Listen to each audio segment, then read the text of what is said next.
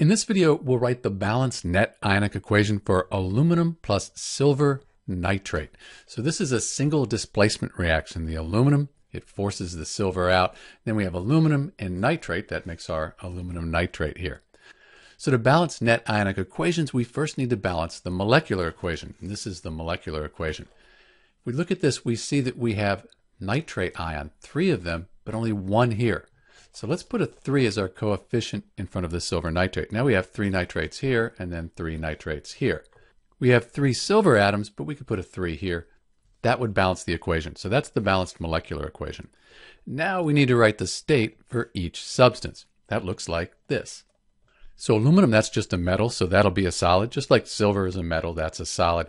And then nitrates, very soluble, so we have an aqueous solution here. This will dissociate into its ions, and another nitrate, so that'll be aqueous as well. Now we can split the strong electrolytes into ions, and this gives us the complete ionic equation. That looks like this. So this is our complete ionic equation. Note that we have 3 of these silver ions, but we also have 3 nitrate ions. So we put 3's in front of those, and then we have 3 nitrates here as well. That's why we have a coefficient of 3 here. Once we have this complete ionic equation, we can cross out spectator ions. They're on both sides. So I can see in the reactants here, I have 3 nitrate ions, and I have 3 nitrate ions in the products. I'm going to cross those out.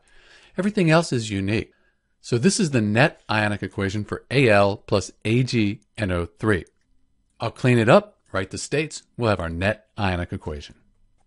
So this is the balanced net ionic equation for aluminum plus silver nitrate. You'll note that charge is conserved. We have a 3 times 1 plus, so a 3 plus on this side. Over here we have a 3 plus. So charge is conserved. If you count the atoms up, they're balanced as well. This is Dr. B with the balanced equation for aluminum plus silver nitrate. Thanks for watching.